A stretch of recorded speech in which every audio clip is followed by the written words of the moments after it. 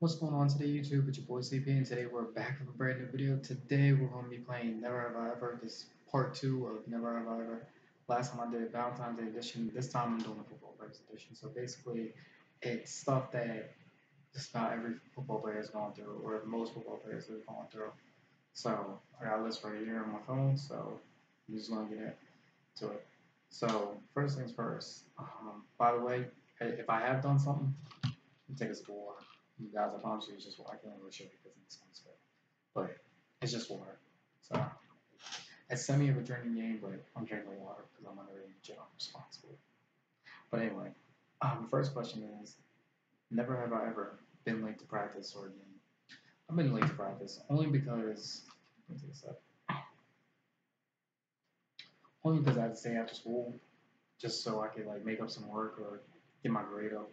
But I, but see, our coach, she was like, look, if you're making up schoolwork or something like that, then you're not going to get penalized for it. He's not going to say anything about it. He's just going to be like, just do what you need to do and get here. Once you're done, get here as soon as possible. So yeah, I've had to do it. But if you got like detention or you're just blatantly late because of whatever reason, you're going to be running on that hill for a credit. That's all I'm saying. You're going to be on that hill or you're going to be doing up downs. You're going to do some killer workout. So that's the way my coach was. I don't know how other coaches work. I know some coaches, they like, if you're late, period, they don't care what you're doing. They don't care if it's school related, what. Like, they're going to, like, get on the hill. I hate doing hills.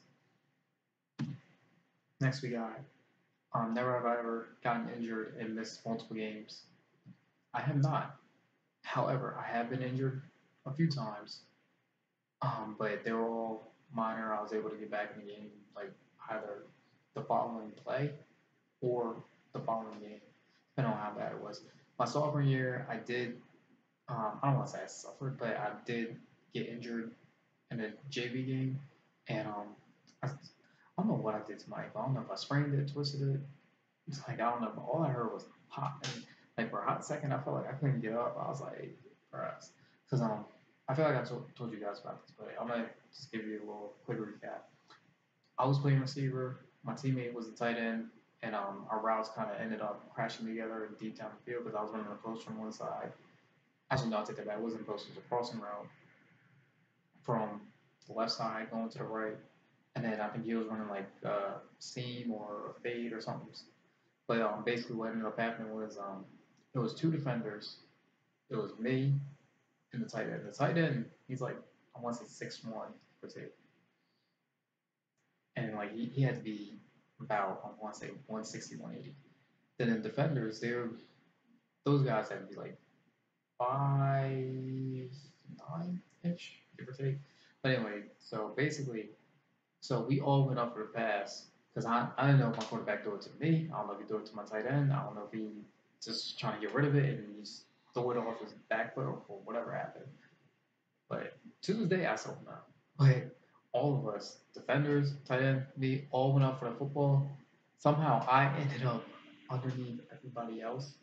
And then what ended up happening was my teammate, I think one of the defenders, landed right on my ankle. And all I heard was like this loud pop. And like the first thing I thought, I was like, oh my God, I just break my leg or did I break my ankle or something? Did I break something?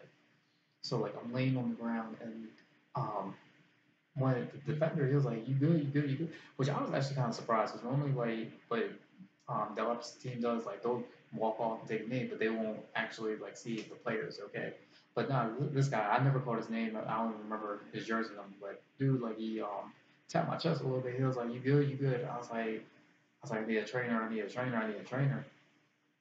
And then the trainer came out. My head coach came out. He started taking my helmet off. He was like, "What happened?" I said, "He fell on my ankle." And I was just in pain for a hot minute. And like I know my mom was just I knew she was scared for her life, and I was like, man. But I was able to get up, and they told me like, oh, I'll be good in about like a week or two. But luckily I was able to play the following game. I was done for the rest of that game, even though it was like fourth quarter, like 2 or 3 minutes left there, and so I just have to basically sit there and watch. But yeah, later that following week I was still kind of feeling a little bit of pain, but I just took some painkillers and right before the next game, it was over. I completely forgot I had hurt my ankle, but it was just one of those minor things. So I have gotten injured, but I've never had to miss a game. And my senior year, I kind of got banged up a few times, but I went back in. I'm not gonna lie to you guys. There was like two times where like I just needed a breather at one point. So I told myself, okay, next time you hit the ground, just lay there and try to act like you're hurt.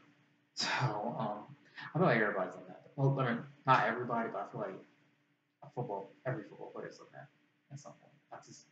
I need a breather. I feel like my friend Justin, he's done it too. 'Cause he played football and he told me, he's like, yeah, there's times like I just need a hot second. So like I need to chill for a second. So he's like, I'm hurt.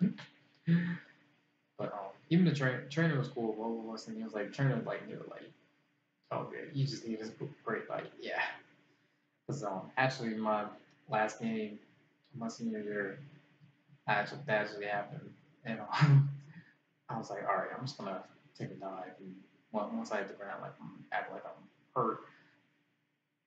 And like what I did was like I did a little limp and then he stretched me out and then he was like, you good? I was like, I'm gonna be completely honest with you. I just needed a break. So he laughed. He was like, you good? It happens. So I was like, yeah. But moving on. Never have I ever skipped a game. This is actually this is actually kind of a funny story. I have not skipped a game, but my junior year JV game I had. Actually, no, I take it back. It was a varsity game because it was a Friday night. I had almost decided not to go because for some reason I was tired. Actually, no, I tell you, it was JV game. It was JV. My bad. But what ended up happening was I told myself, like, bro, I'm so tired. I don't know why I was tired, but I felt like I wanted to just go home and go to sleep. So I told my mom, I was like, Mom, I just want to come home. Like, I don't even want to go to this game now. Cause like for some reason I was just feeling exhausted. And she was like, "Oh, you sure? Because like this could affect you starting next year as a senior." And I thought about it. I was like, "You know what? I'm just gonna go."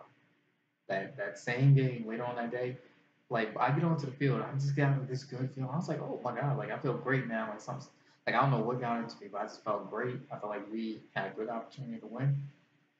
I want to say late second quarter, score kickoff, turn touchdown. It's the first touch in my career. And team was hyping me up. That was probably the greatest feeling in the world to score the first touchdown. So yeah, I'm glad I did not skip that game.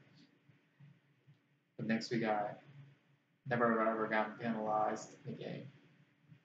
Yeah, I have.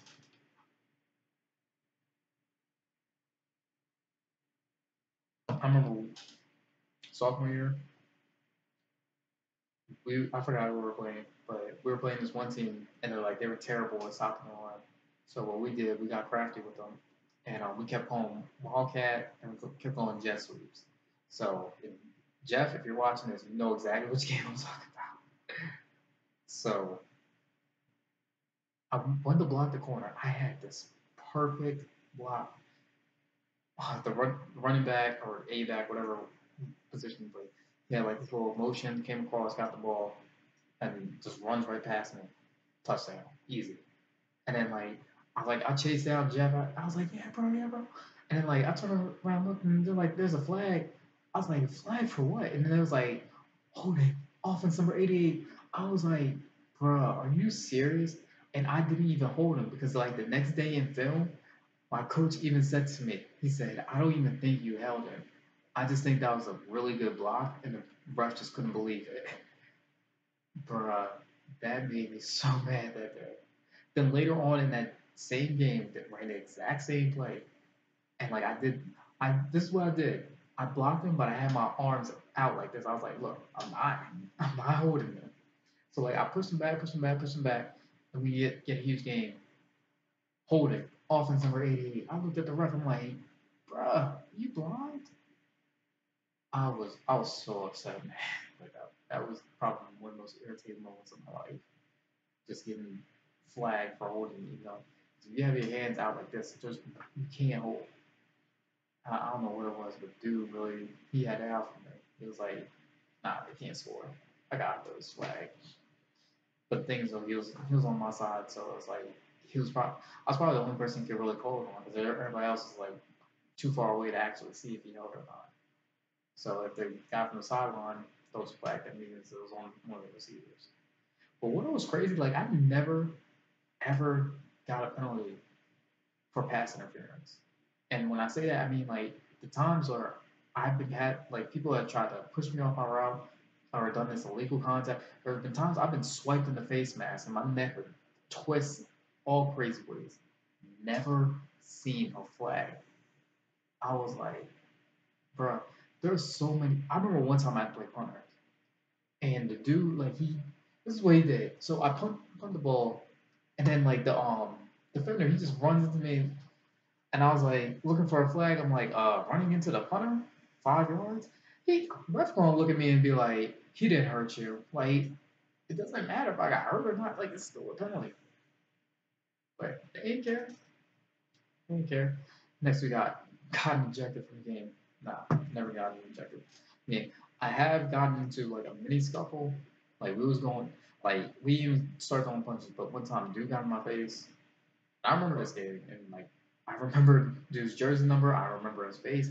I swear to you, if I saw him today, like I would know, like yo, I owe you one. You owe me. But this is what happened. There was a run play. I went to block him, and then he was like, "Oh, 88, you soft." I was like I would give him his look, like, "All right, bet." So the next play, I ran full speed, had a nice little block on him, and kind of shot him. And he clearly didn't like it because like he was like, "Oh, shit, he got that power." But then he was like, "Yeah, don't play that." And I was like, I told him to shut up. Then he got in my face. He was like, "Oh, what'd you say? What'd you say? What'd you say?" And he was saying some words. Said some words, and I eventually walked away because my teammate was like, "Cam, chill, chill, chill." So like, then the coach on base, he didn't bench me, but he was like, "Yo, you need to chill." And then like he took me out for like a good quarter and a half, and I was just like, "Man." But what's crazy is that same kid who got into it with me, he played the entire game, and like I was like, "Bruh, this ain't right." He started with me, and I told the rep, I was like, "Yo, you gotta watch him because he talk a lot of smack." But it is what it is. Next, never have I ever threw my helmet. Oh yeah, I'm talking about my helmet. At least twice. The first time we had lost because we had fumbled the ball and they took it back and then they got a touchdown and then we lost. Mind you, this was like the worst team in the state. This was against what's the name of the school? Dickinson. Yeah, it was against Dickinson. Man, I was heated after that game. Because mind you, at the time I was with my ex, and that was like the first game that she had went to as my girlfriend. And like I was embarrassed, I was frustrated. I was like, bro, we just lost to like the worst team in the state. I was heated. I threw my helmet to the ground. I was like, I started to walk off. Then Coach Bag, he grabbed me and he was like, "Yo, you can't be doing that." And he gave me a talk, and he kind of calmed me down, but I was still upset. So. Yeah, I don't know. I feel like everybody who plays football at some point throws their helmet on the ground because they're frustrated. Next, never ever drop an easy pass. Nope. Like I'm not even playing with you. Like nah. Like anything. If I've ever been on the field and they throw me the ball and I'm like wide open, I'm not dropping that thing. I'm doing everything in my power to catch it. Like no cap.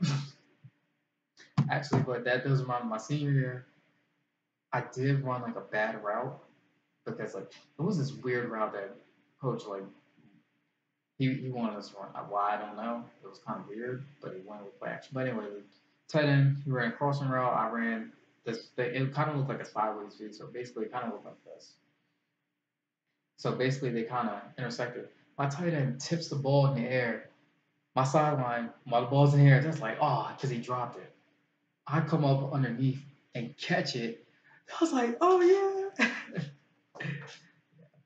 Everybody was like, and like my only regret is that I did not score on it because this is what happened. I had slipped while at the same time still bobbing the ball because I was like, bro, I cannot drop this. Like, so I brought it in. Dude, like he took my leg and kind of threw me off my balance, but I was still able to keep trying to run, and like I got a few extra yards, and then I got tackled. I was like, man, shit's not bad. But I didn't see the dude who got me until like it was too late. If I saw him, I probably could have made a move, because like I think it was the safety or the corner from the other side. If I had beaten one of them, touchdown easily. But next, never ever forgotten to play. Oh yeah, I've forgotten to play many times. But see, my saving grace is that even if I forgot to play completely, I always remembered the number, or I always knew if it was a run or a pass. So I knew if it was something like the 20s, 30s, or 40s, I knew it was a run, so I didn't have to worry about that. So, but if it was something in the 80s or 90s, I was just like, okay, if I remember that number, I can remember the route. So if it was 88, I knew I was running a post. If it was 93, I knew I was running out. If it was 92, slant, 91, hitch, 99 fade. So I didn't really have to remember the actual name of the play. I just needed to remember the number, and that I knew that corresponded to each route. So it wasn't difficult. Okay, never ever called the wrong play. Okay, so this is a little bit more so for quarterbacks. However, I have been told to call a play one time because we were doing Wildcat and like he was like, yo, I need you to get in run block. We're doing I think it was like Wildcat 9 or Play 9 or something like that. But he was like, yeah, get in there. And I was like, all right, bet. So he was like, oh, look. So I get in the huddle. They're like, what's the play? What's the play? What's the play? And for like a hot second, I forgot what it was. But then I was like, oh wait, play Wildcat 9. I think that's what it was called. And it's like, all right, all right. And then the play just had me blocking the corner. So I was like, all right, I just gotta block the dude that's standing 5 feet away from me. So yeah, I've never called the wrong play, but I have had to call a play. All right, next. Never ever played a game on both sides of the ball. Oh, absolutely.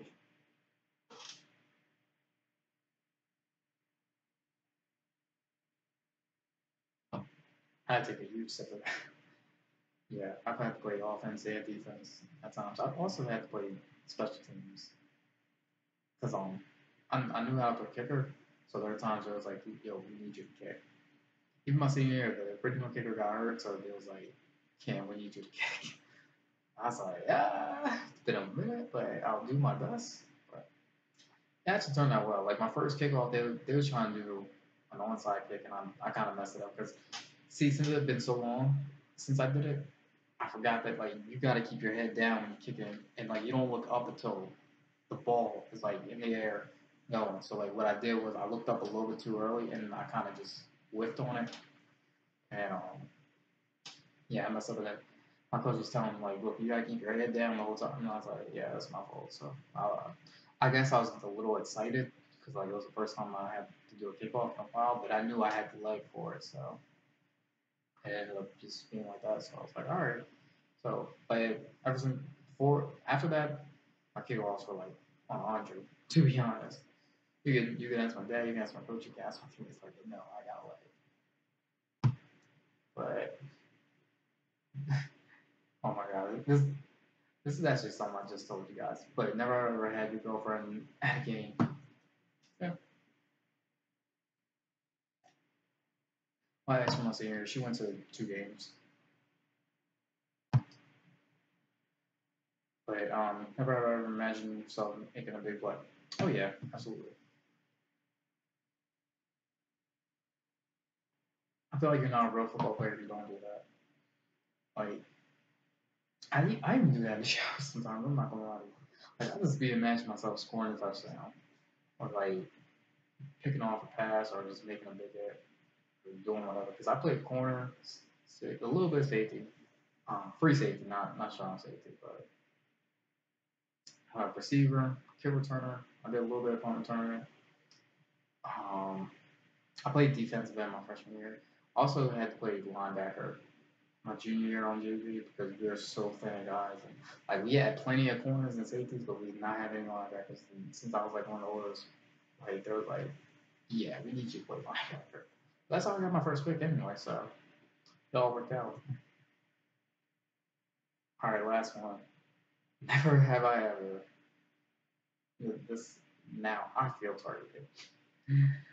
Never have I ever had a signature celebration. Yes, I have.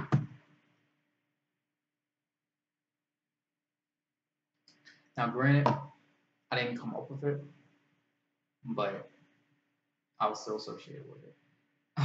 So you guys already know I'm a huge Des Bryant fan.